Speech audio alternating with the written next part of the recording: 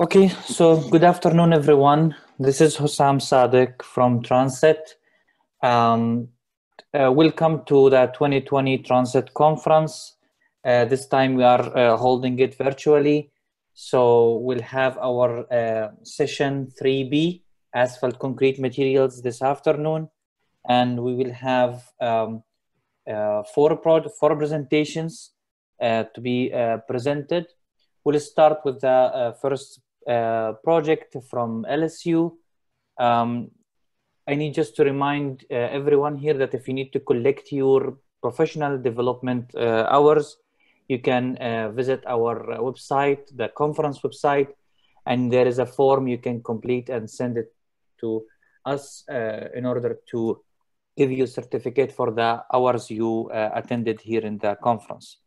In addition, there is a list of 3 minutes presentation, recorded presentations by our students, Tran-SET students. Also, you can see these links in the program page of the conference. We'll start with the first presentation. Shirara, can you hear me? Yes. So you have up to 12 minutes of presentation, and then we'll go for questions and answers. Okay, thank you. Hello, everybody. My name is Shara Shirzad, and this project is about laboratory investigation of asphalt mixture modified using a self-healing polyurethane polymer.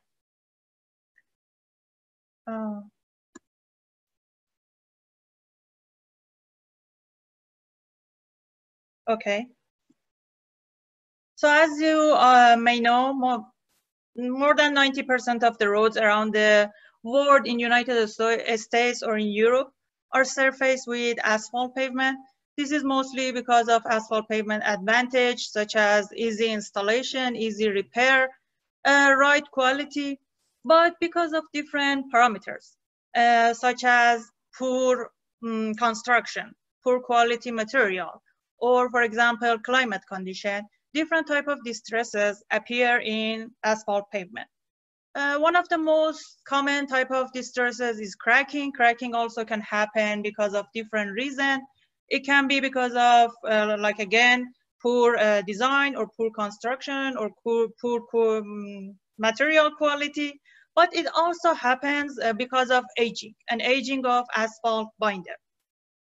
It also happens when we use recycled asphalt material, when we use aged asphalt binder in the construction of new pavement. So when we use wrap and rest in the construction of new pavement, we expect to see cracking earlier in the service life of asphalt pavement. And that's something that a lot of research is going on to address this issue. So we can increase the amount of wrap and rest in the construction of new pavements. And another type of distress that we usually see in pavement, asphalt pavement, is rotting, which is the accumulation of permanent deformation under the wheel path. So like I said, there is a lot of research going on in asphalt pavement industry, trying or working on different type of additives to address these issues, to improve durability of asphalt pavement and increase service life of the pavement. This research is also about the type of additive we use to improve durability of the asphalt pavement.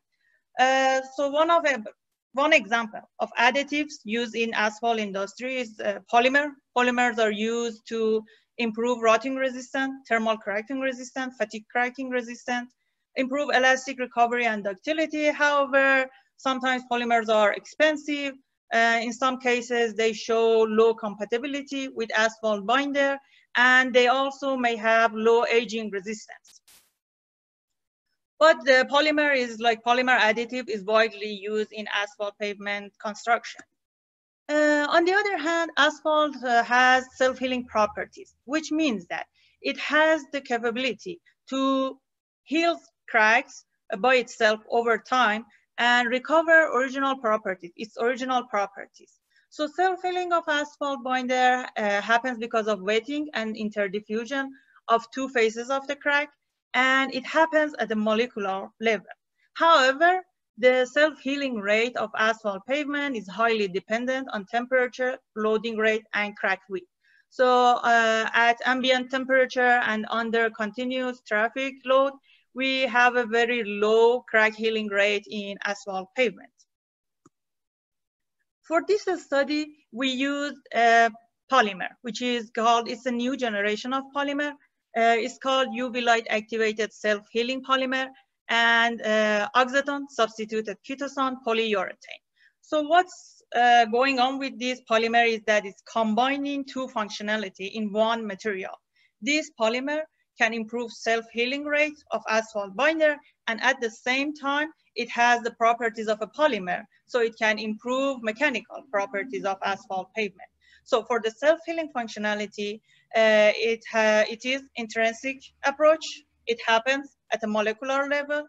It is repeatable, so it can cure cracks or heal cracks at the same location again and again.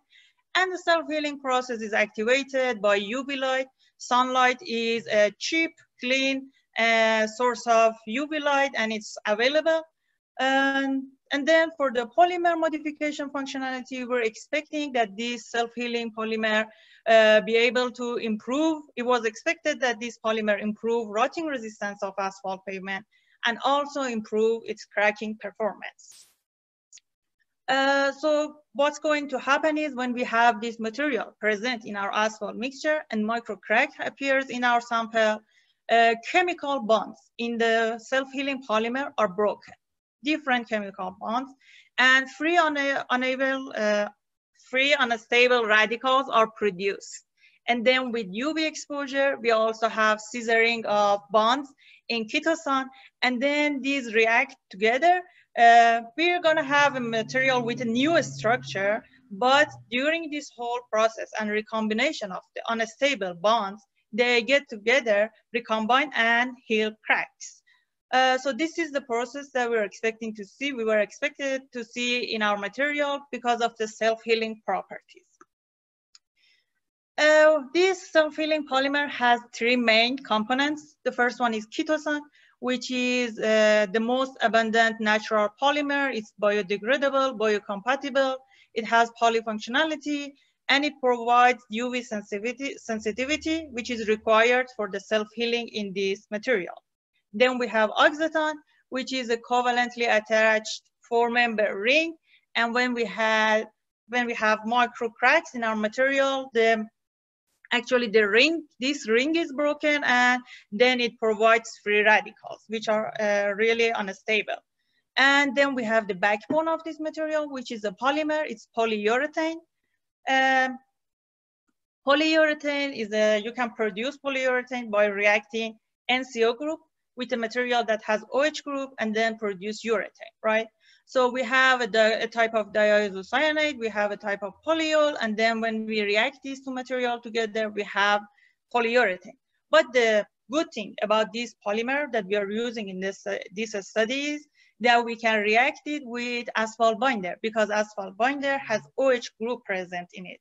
So if we react diisocyanate and polyol in the presence of asphalt binder, we actually get a three-dimensional network of polymer, self-healing properties, and asphalt binder, and we can improve engineering properties, at the same time eliminate issues with the phase separation.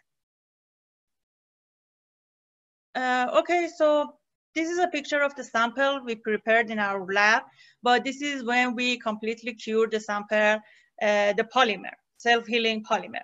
But we previously did cure the material completely and then mix it with asphalt binder. But in that case, we had some phase separation issues, and then we decided to use a pre-polymer instead of a completely cured polymer. So if I just want to go through the production process really fast, during the first step, we have to react ketone with oxytocin to produce oxytocin substituted ketone. And in the second step, instead of curing the polymer, we disperse oxytocin substituted ketone in asphalt binder for 30 minutes at a low temperature compared to like mixing temperature. We usually use 163. Here we use 110 degrees C. And then in a separate container, we react HDI with PEG under nitrogen for 10 minutes at room temperature. And then we mix these two together. and let the polymer cure inside the asphalt binder. We mix them for 45 minutes at 110 degrees C and using an RPM of 1500. In this case, we're going to get a three-dimensional network between all the components that we use and eliminate issues with phase separation. So for this project, we prepared 4 different mixtures.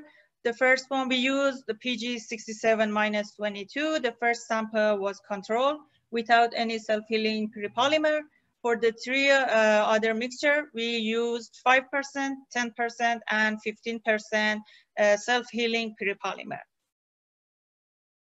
The first test that we conduct, we prepared slabs. So we prepared modified binder, then compacted the slabs, cut the slabs into beams, used the three-point bending setup to create crack under the samples, and used the light microscope to take pictures from the cracks, and then just expose our sample to UV light and no UV light. Under these 2 conditions, we monitored the crack healing rate and calculated the crack healing percentage as crack width at day 0 minus crack width at day 7 or day 15 divided by crack width at day 0. Other than self-healing tests, we conducted some mechanical testing. We evaluated cracking at intermediate temperature using semicircular bending and rotting using LWT, and then we extracted binder and conducted MSCR and LAS. Sharira, you have 2 minutes left. Yes, I'm gonna. Okay, so the first set of results is from self-healing, and you can see that with increase in the self-healing polymer, we saw an increase in crack healing up to 10%, and then we have a decrease in the crack healing rate. And also we see an improvement with changing the conditioning from room temperature to UV exposure. So it shows that UV exposure activated the self-healing process. Here we have a space diagram for rotting and cracking. You can see that the control failed at both rotting and cracking. However, mixture with 5% self-healing polymer showed acceptable performance both for rotting and cracking. For 10 and 15%, we have a JC value. So we have acceptable rotting, but JC value is better than control, but it is still is lower than 0.5. So here we have the result from LWT and MSCR and then SCB and LAS. We compared these results together, and here you can see the correlation between LWT and then JNR. So we have ROP depth and JNR, and you can see when we have all 4 samples, we have an R square of 0.9663, but when we remove this control, we have R square of 0.996, which shows that we have a good correlation between our samples when we remove control, which doesn't have polymer in it, so that makes sense. The same result was observed when we have the result from LAS and JC value. So for my conclusion, I just want to mention that we were able to produce this material in our lab, successfully prepared the modified asphalt binder. We saw improvement in self-healing when we added 10% self-healing polymer and exposed materials samples to UV exposure. But higher than that, we saw loss of strength and cohesion between the aggregate and binder. We saw improvement in cracking with 5% self-healing polymer, and we saw improvement in rotting resistance with increase in the self-healing polymer, which shows increase in the stiffness with the increase in the percentage of self-healing polymer. We observed increase in percentage recovery and decrease in JNR, and improved fatigue behavior with the result we obtained from LAS. Thank you for listening to my presentation, and I'd be happy to answer any questions. Thank you, Sharira, for the presentation. Very interesting work. So any questions from the attendees? We have almost 83 people attending this presentation. Any question?